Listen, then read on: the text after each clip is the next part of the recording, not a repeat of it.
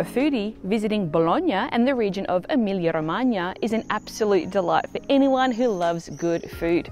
With a variety of succulent rich dishes, this is how Bologna earned the nickname La Grassa, the fat. Trying all the best food this region is famous for is definitely one of the best ways to enjoy, explore and experience Bologna and beyond. Speaking of which, to visit the region like a local, I joined the Untold Italy Beyond Bologna tour, where our fantastic local guide took me and a small group of 10 guests to some pretty amazing places. We visited a Parmigiano Reggiano dairy to see this iconic cheese being made first thing in the morning, enjoyed an exclusive balsamic vinegar tasting and tour at the Museum of Balsamic Vinegar, and walked among hundreds of thousands of euros worth of prosciutto, also located in a hilltop prosciutteria, and tried our hand at making some of the region's favourite pasta, tortelloni and tortellini, in a private workshop. But food wasn't the only thing on the menu. We learned about Bologna, Parma and Modena as part of a walking tour in each city. And to top it all off, ate in some of the best off-the-beaten-track restaurants and little-known locations. To find out more about this Beyond Bologna tour and others available with Untold Italy, just click on the link in the description below this video. In the meantime, let me show you why this tour is da fare, a must-do. Andiamo!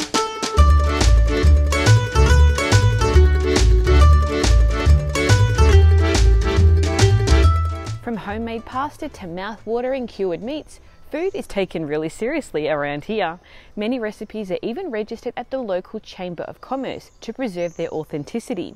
So here's your guide on what to eat in Bologna and beyond to satisfy those taste buds and make the most of your experience here. The first day of our tour starts in the capital of Emilia Romagna, Bologna. The terracotta-hued capital is famously nicknamed La Dotta, for the learned, La Grassa, the fat, and La Rossa, the red. In the morning, our group meets for the first time and we meet our tour leader, Giulia. Soon after, we meet Stella, a local Bolognese tour guide who shows us around Bologna city centre as part of a 3-hour food walking tour. As we snake our way through the pretty porticos, we stop at various key locations. Located in Piazza del Nettuno, next to Piazza Maggiore, we visit the Fountain of Neptune, a 16th century masterpiece sculpted by Giambologna.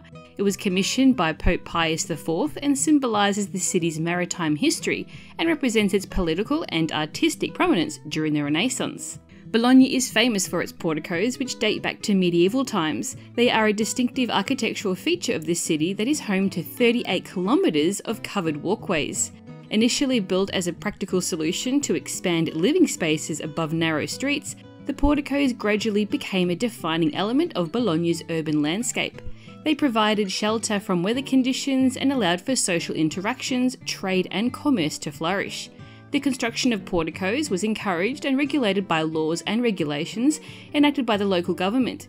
Today, Bologna's porticos remain a cherished symbol of the city and are recognised as a UNESCO World Heritage Site.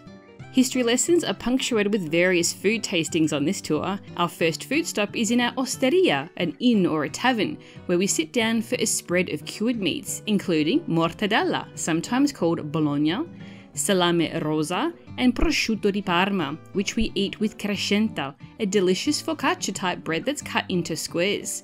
Mortadella holds a special place in the hearts of Italians, especially in Bologna and Emilia-Romagna, where it's considered a true culinary treasure.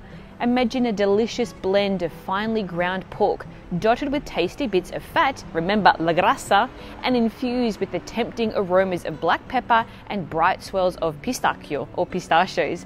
Pure deliciousness. This beloved meat can be traced all the way back to Roman times, with its name coming from the word mortar, used to grind pork and spices at the time. Something you can see for yourself at the city's archaeological museum. The first official recipe didn't appear until the 17th century, when Cardinal Farnese established its distinctiveness through standardized production techniques comparable to today's PDO and PGI designations. Mortadella is sometimes referred to as Bologna, but this is a term specifically used to refer to Mortadella di Bologna IGP, which is produced according to strict production specifications.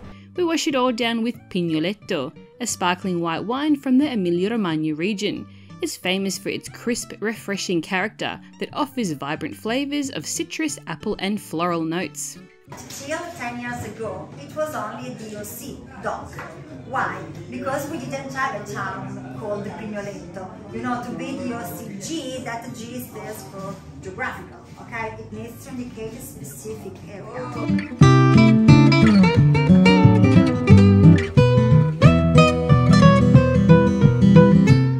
And so now we have the DOCG because we invented a brand new town, Pignoletto, to make the wine become a DOCG. And it's a white grape, typical of the hills around Bologna. This white grape grows on the hills surrounding the city and creates a sparkling wine that mingles Prosecco's vibrant charm with Chardonnay's sophistication.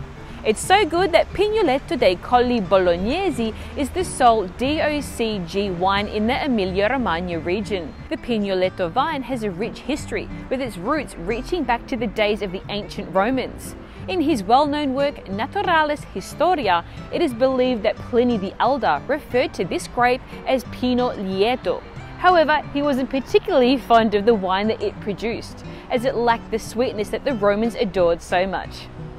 Thoroughly satisfied but excited to try more food, we continue our historical exploration of the city. As we pass by the city's two iconic medieval leaning towers, Stella tells us that the official recipe dictates that the width of tagliatelle should be 1/12,270th of the height of the city's Asinelli Tower when cooked, or 8mm. This fun fact soon becomes a theme of the tour, where there is a story and reason for everything here. Coincidentally, tagliatelle al ragù is next on the menu. Stopping by a famous local market, we enjoy our first taste of this classic Italian dish, consisting of long, ribbon-like pasta served with a rich, slow-cooked meat sauce. A telltale sign that you're eating an authentic ragù is when it's orange in colour and there is no visible trace of tomato. A highlight of Bologna, tagliatelle are delicate golden ribbons of egg-based pasta, traditionally hand-rolled to produce a richly textured surface that tenderly embraces sauces. These captivating strands were originally created by Mastro Zafirano for Lucrezia Borgia's wedding in 1487, taking inspiration from the bride's gorgeous blonde locks. The term tagliatelle stems from tagliare, which means to cut in Italian, because their preparation involves rolling out the dough and slicing it into graceful strips. A golden tagliatelle replica can even be found on display at the Chamber of Commerce in Bologna. Tagliatelle's true magic is revealed when paired with Bologna's signature ragù. In other words, we call it Bolognese sauce overseas. Now, this recipe has been preserved at the Bologna Chamber of Commerce since 1982. Now, if you have a sweet tooth, this is a must-try food. It's torta di riso, or rice cake. Now, this is Bologna's classic dessert. The time-honoured recipe, recorded at Bologna's Chamber of Commerce, of course, combines simple everyday ingredients such as rice, eggs, sugar and milk.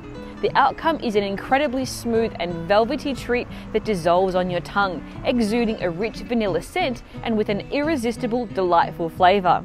Originating in the early 15th century, this dessert was first created in Bologna during the Corpus Domini celebrations in late May, when vibrant fabrics adorned balconies and windows, and the dessert, sliced into diamond-shaped pieces, was shared among family and friends.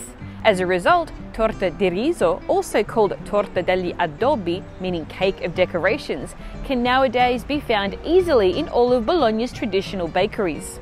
After our tour in the afternoon, we're whisked away to the countryside to our home for the next 3 nights in an agriturismo, a farm stay that's nestled amidst rolling green hills and vineyards.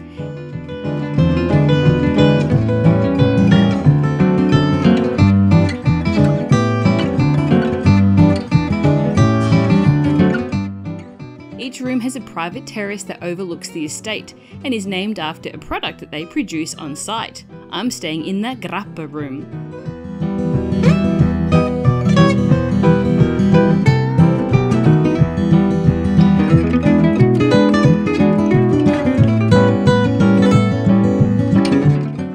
After some downtime by the pool, it's time for an aperitivo. In the early evening, we meet at reception and sink into the cozy couches in the foyer for a Lambrusco spritz that teases our taste buds once again, ahead of our first 3-course meal together. With wines from the Terre di Castelli region that's located between the plains and the Apennines in the province of Modena, each dish is perfectly paired, thanks to the recommendations of our waiter, who insists I try 3 different types of Lambrusco. Starting with an amuse-bouche with mortadella mousse and lemon, we move on to lightly fried gnocco fritto with Parmigiano Reggiano. For my main, I opt for the vegetarian ravioli, while jealously eyeing off the tortellini in brodo, or tortellini in broth, that someone else next to me orders. A perfect end to a perfect first day comes when dessert is served. A generous portion of gelato is placed in front of me as I watch the waiter drizzle aceto balsamico tradizionale di Modena over it. After a blissful sleep in my huge king-size bed, I wake up with the sun and its golden light hitting the surrounding valley and rolling vineyards right outside my window. Of all the days of this trip, today is the one I'm excited about the most. When you think of Italy, one iconic product, besides pasta, surely comes to mind, and that is Parmigiano Reggiano, without a doubt my favourite cheese. I put it on everything, and today we're going to see how it's made. Outside of Italy, we call it Parmesan cheese, or Parmesan. But as our guide Julia reminds us, it's not correct. It's called Parmigiano Reggiano. Not wanting to spoil my appetite for the tastings later on, I have a light breakfast with eggs and freshly made ginger, carrot and celery juice. This is my heart. This is my region, Emilia Romagna, okay?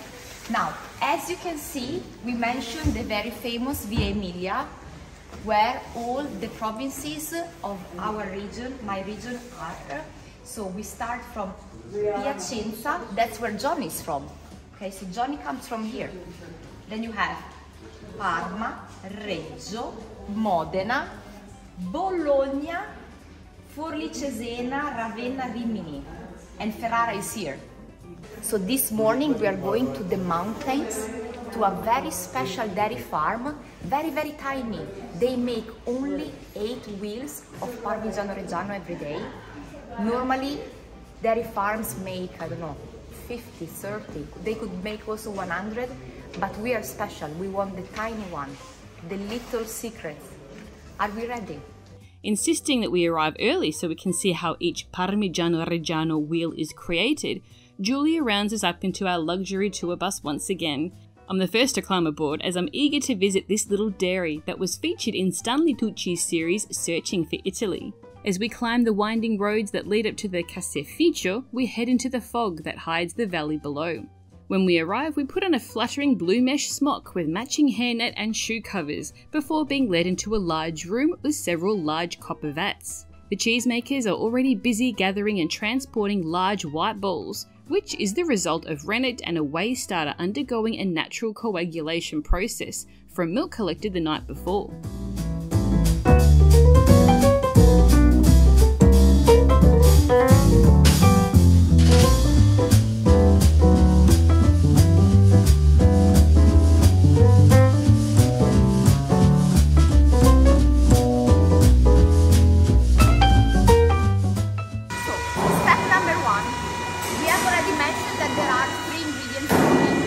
Number 1 was milk.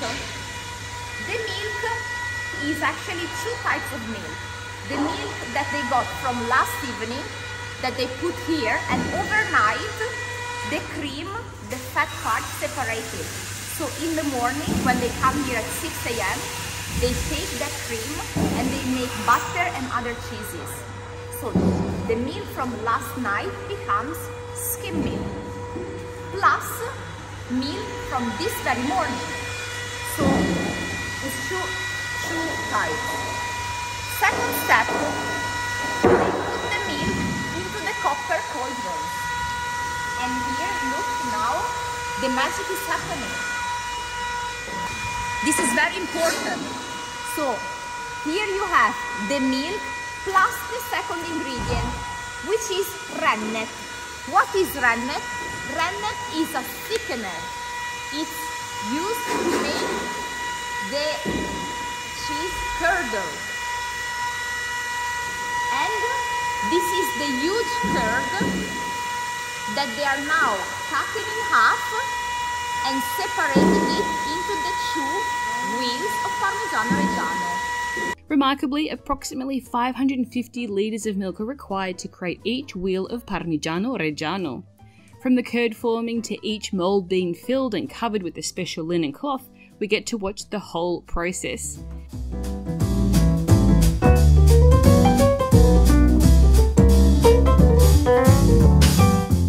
Parmigiano Reggiano has a rich history dating back to the Middle Ages, when the first dairy farms were created in the monasteries around the area, taking advantage of the abundance of watercourses and large pastures. Here's a fun fact. Parmigiano Reggiano is so precious that it has its very own cheese bank in Italy. The regional Credito Emiliano Credem has been accepting wheels of Parmigiano Reggiano as collateral for loans since the 1950s. This bank has a special warehouse where the cheese is stored, and a dedicated team takes care of it from the moment it arrives until the moment it's returned to the farmer. So next time you enjoy a bite of Parmigiano Reggiano, remember that it's not just a culinary treasure you're eating, but also a unique financial asset.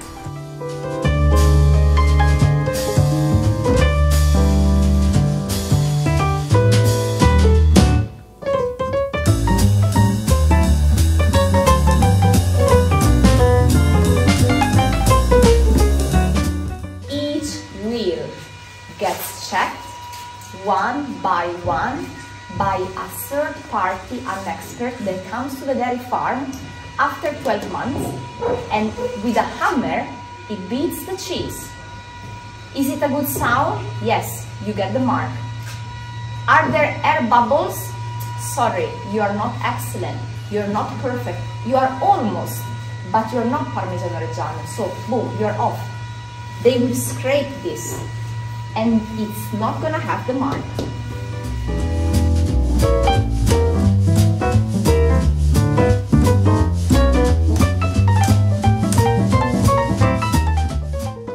Next we wander around the salting baths and visit the huge aging room that's filled floor to ceiling with hundreds of thousands of euros worth of Parmigiano Reggiano cheese wheels. 10 years ago, almost, she had her firstborn. And even the cheese master of the time had the firstborn. So they made a challenge. They said, we are gonna have a cheese wheel that we will use as birthday cake in 10 years. So we can compare the aging of our son to the aging of Parmigiano Reggiano wheel. So look, in 2013 in October, so it means October 2023, this year in October, I told Daniela that I want to go to that birthday party.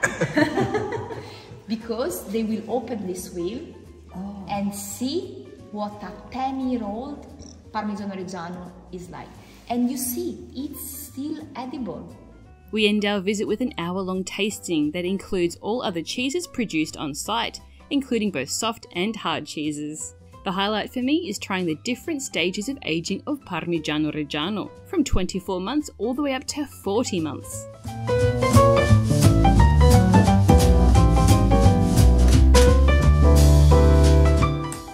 Following our dairy adventure, we visit the nearby Chestnut Museum for a light lunch where we learn about borlenghi, ciacci and tigelle.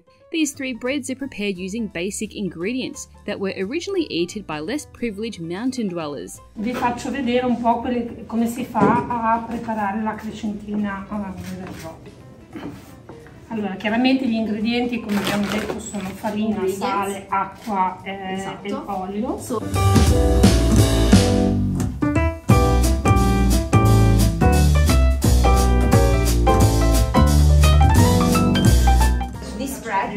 Would be used. This is what is called tigella, and here is the confusion. Tigella is actually the stone that was used to cook the crescentina. How would they do it? They would place this inside the fireplace. When these were hot enough, they would put one disc, one bread, one disc, one bread, one disc, one bread. After a demonstration, we get to try our own hand at making a borlengo, a thin, crispy flatbread. It looks easier to make it than it is.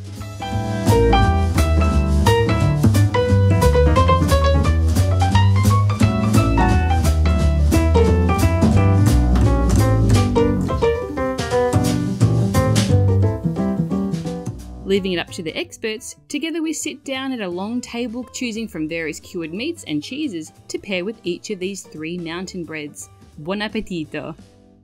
After lunch we make an unscheduled stop to take a stroll around Sassi di Rocca Malatina. Located in the hills of the medieval Modenese Apennines, the area covers 2,300 hectares and is made up of ancient chestnut groves, woods and cultivated fields. Its centrepiece is the huge sandstone spires of the Sassi, which rise up from the deep valley floor. In the afternoon we head back to the agriturismo, where we unwind and recharge for a few hours before heading back out again for a surprise stop. That I won't spoil you with the details. Dinner is served in the quaint town of Castelvetro di Modena. With the sun still shining, we enjoy an aperitivo all'aperto, outside, before heading indoors just after sunset, where dinner is served by our bubbly waiter from Calabria, who recommends various dishes according to our tastes. I order the tagliatelle ai funghi, or tagliatelle with mushrooms, which is both flavourful and filling. For dessert, we're spoiled for choice, so we order everything on the menu so we can try each one. Our day starts in the picturesque town of Spilimberto. Off the beaten tourist path, this charming commune is where we venture into the world of black gold, that is, traditional balsamic vinegar from Modena. Aceto balsamico, a culinary treasure from the EMILIA Romagna region, is steeped in rich history and a painstakingly detailed production process. There are 2 primary varieties: Aceto balsamico di Modena IGP and Aceto balsamico tradizionale di Modena POD. These adhere to strict regulations to preserve their authenticity. IGP is crafted by blending wine vinegar, aged for at least 10 years, with carefully chosen grape musts from Modena and the Reggio Emilia provinces, and must be aged for no less than 2 months.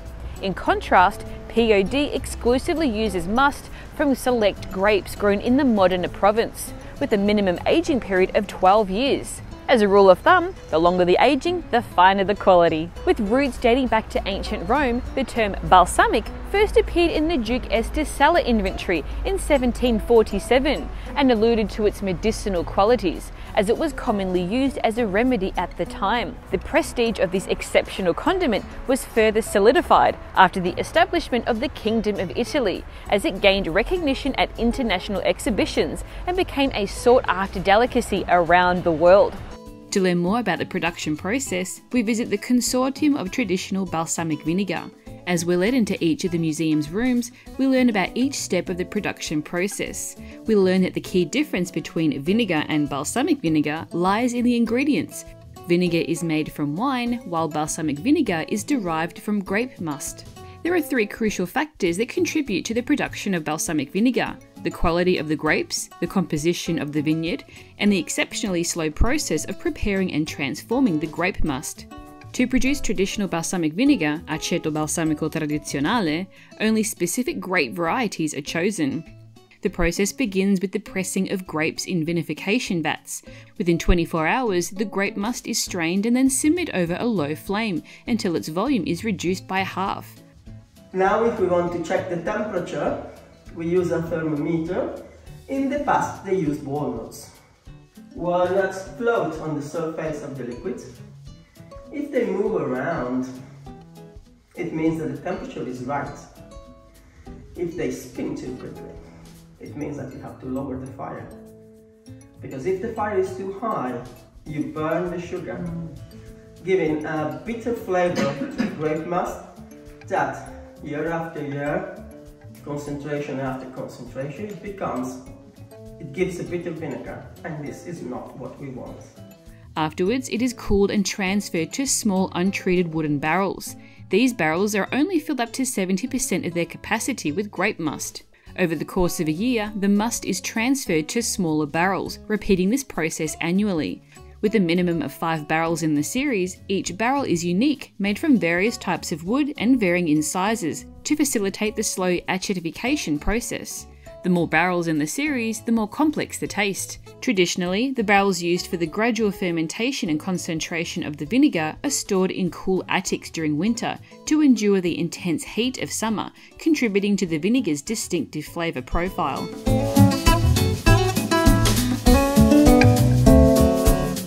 Thanks to Giulia's brilliant idea of getting some extra Parmigiano Reggiano from the previous day's visit to the dairy, our private balsamic tasting at the consortium is the highlight of my day. We sampled both a 12-year balsamic vinegar and the Extra Vecchio, Extra Old, which takes a minimum of 24 years to age.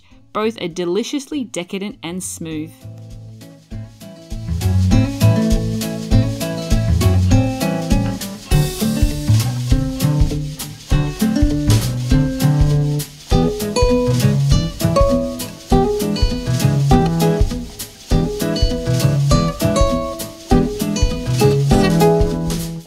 After picking up a bottle in the gift shop, we're off to Modena for the afternoon.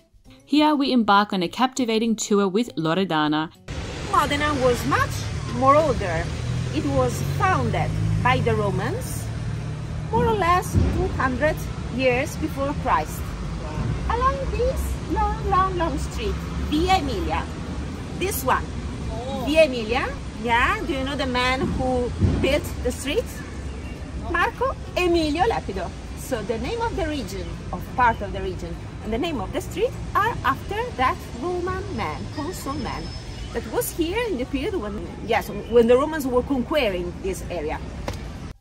She takes us to see the Luciano Pavarotti Opera House, named after Pavarotti, who performed here in front of his home audience, and where a bronze statue stands today to commemorate him.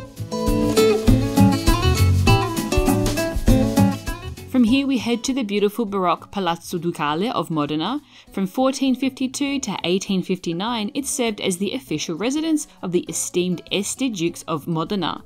Today it's home to the prestigious Italian Military Academy.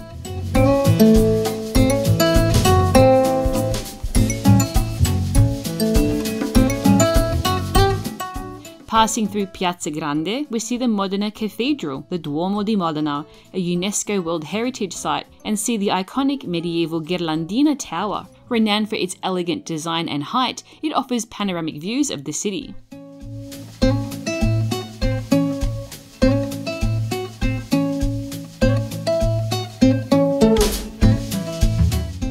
Our tour culminates with lunch at the city's oldest indoor market, located in the heart of the city. We welcome the shade from the warm afternoon sun and sit down to a market fresh lunch.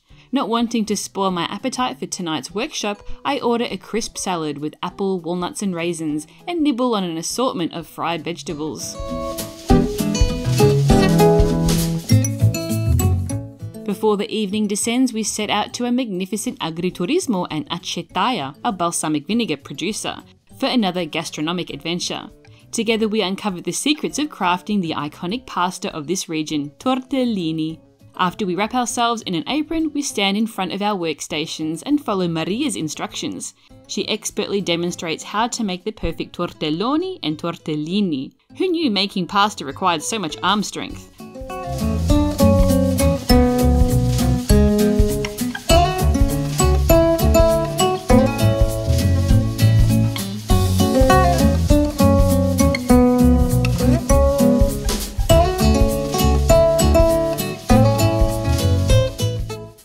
After lots of kneading, giggles and pin rolling, we finally get to see our pasta take shape as we try to figure out the best portion of stuffing to place inside each pasta square, and how to wrap it around our thumb and index finger to create the perfect shape.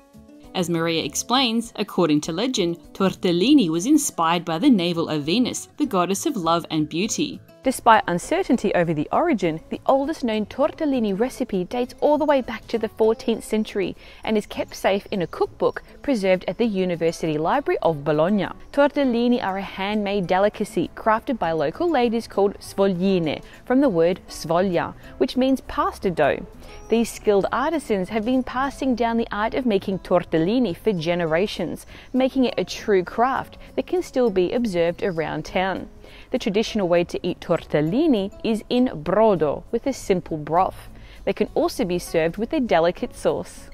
Raising a toast to the setting sun, we explore the grounds in the balsamic vinegar cellar on site, while the chefs pick out our best homemade tortellini and tortelloni to cook for our dinner.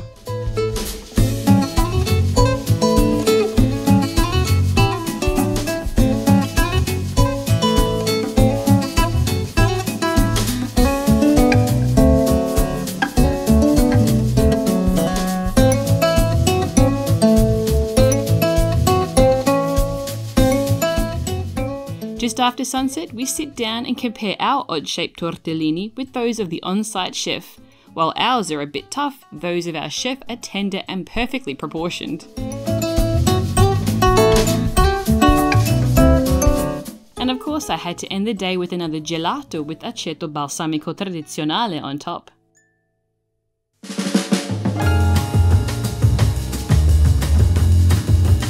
Bidding farewell to our countryside agriturismo, we begin our day at Castello di Torre Chiara, where we're joined by our local guide, Giacomo, who leads us up to the castle via a winding green footpath. So, for example, this is Helichrysum. It looks like rosemary, but it's not rosemary. If you want to smell, this is used also in perfumery, because the essential oil have a particular essence. If you want to try. Giacomo explains that this 15th century castle was built by Pier Maria Rossi, a nobleman who was deeply in love with his mistress, Bianca Pellegrini.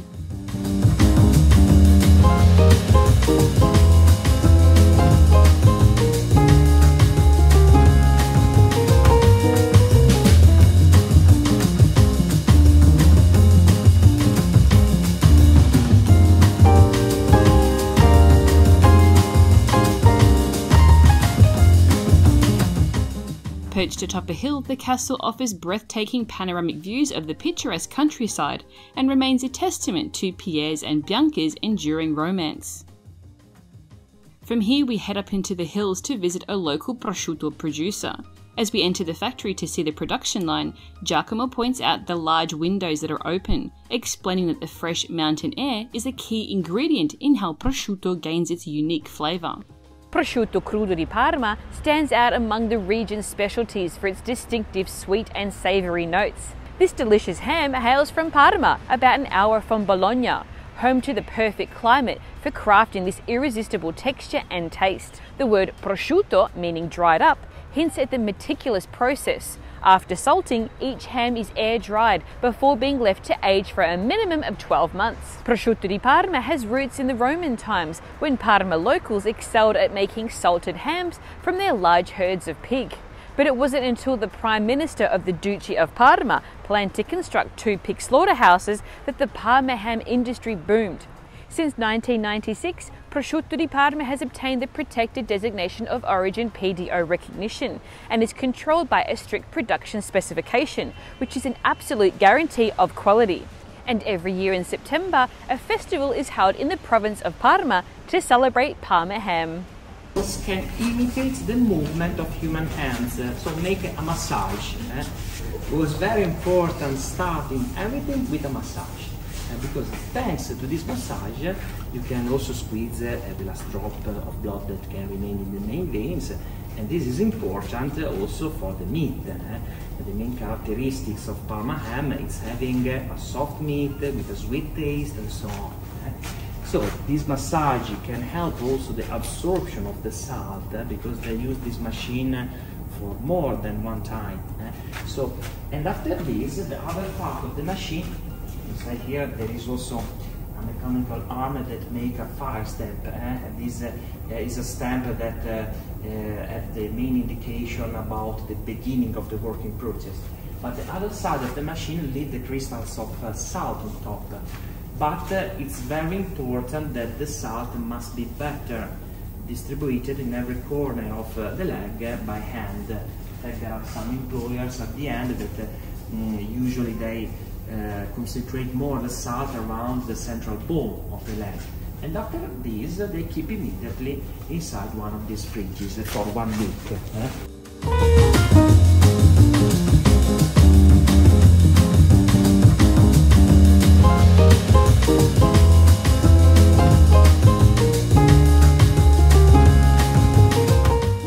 Passing vats of salt and exploring huge fridges full of prosciutto at their various stages of aging, we learn that prosciutto di Parma is made by carefully selecting the finest pork legs.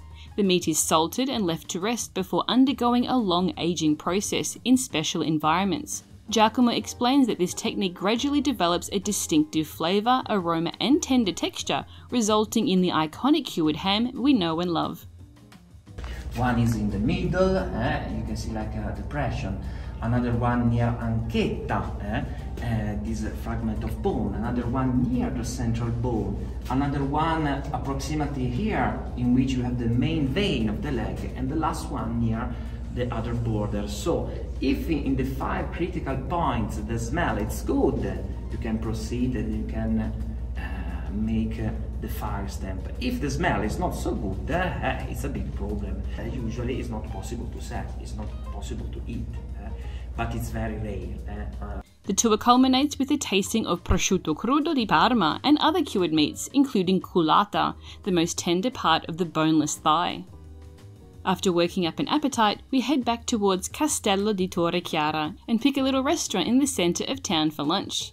The warm sun bounces off the colourful buildings of green, yellow and orange that line the piazza. Sitting in the shade under thick vines, I order the asparagus lasagna. The delicate flavour of the tender asparagus is separated with layers of rich and creamy bechamel sauce, creating a delightful contrast. I savour every bite, not wanting it to end. Lasagna is more than just a meal, it's a family institution, and each family's unique recipe becomes a valued legacy handed down through the generations. These layers of pasta and sauce are like a comforting embrace for your taste buds, evoking warm memories.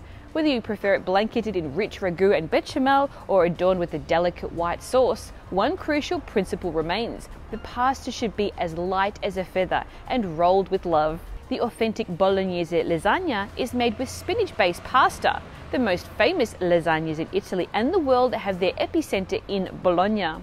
Though its modern form emerged during the Renaissance, a friendly rivalry between Bologna and Naples persists over its true origin. Despite this dispute, one thing is clear: Bologna is the beating heart of lasagna. In the afternoon, we arrive in Parma, where we stay in a beautiful hotel located in Piazza del Duomo. My king-size room has a kitchen, 2 armchairs, a huge desk, TV, and 2 double windows that overlook the 1,000-year-old Parma Cathedral and Baptistry.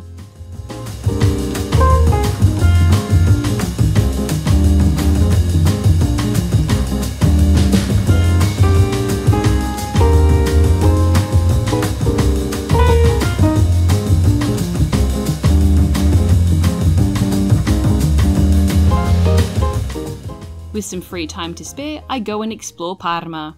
I visit the cathedral and baptistry before making a beeline for Palazzo della Pilotta.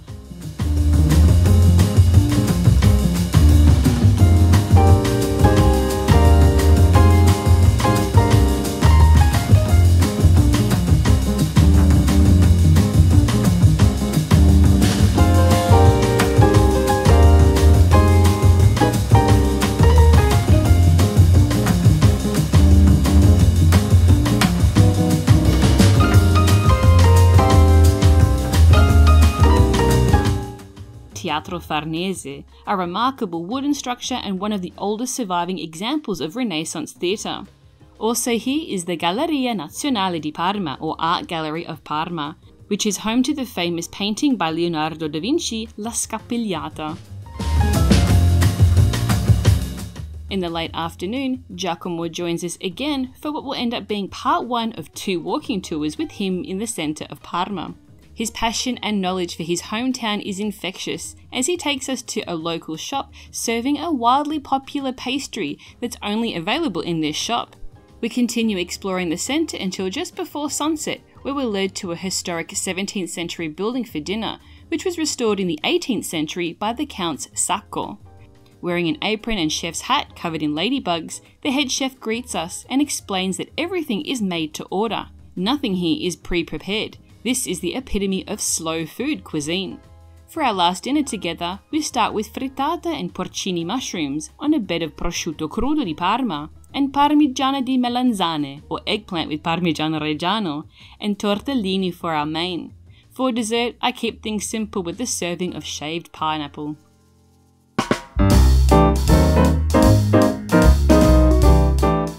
With a heavy heart, it's time to say goodbye to Parma as our Emilia Romagna food tour comes to an end. But before we say goodbye, we have another full day of excitement. After a serving of scrumptious eggs on toast for breakfast, Giacomo comes to collect us for part 2 of our Parma walking tour. We explore Ghiaia Market, the city's largest covered market, see an old Roman bridge, and visit a small church with the stunning art installation of over 200,000 flowers, which symbolically represent the citizens of Parma. Giacomo then surprises us with a visit to the Fondazione Museo Glauco Lombardi, where we learn about the life of Napoleon's wife, Maria Louise, the Duchess of Parma. Interestingly, her coat of arms is part of the logo of the luxury brand Acqua di Parma. Its use pays homage to the Duchess's rule and the help that she provided in the development of the perfume and the glass industry in Parma.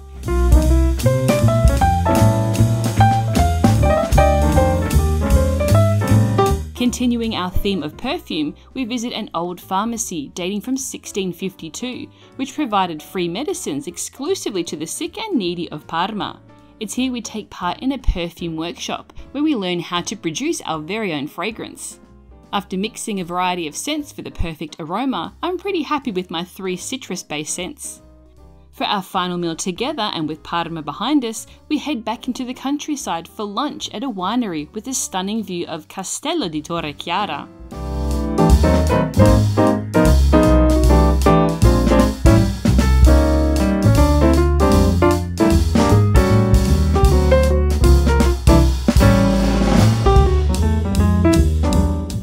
As we sip Malvasia wine, we enjoy our final feast together, savouring every last bite.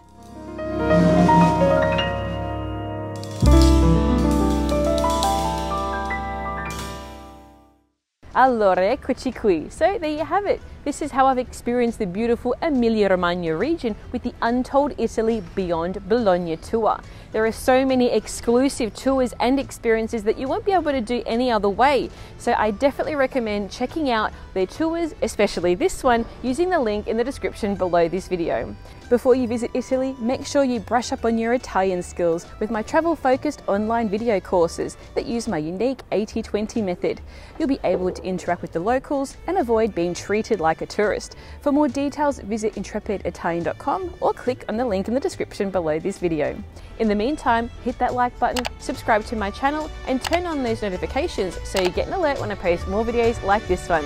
Until next time, thanks for watching and buon viaggio and buon appetito. Ciao for now.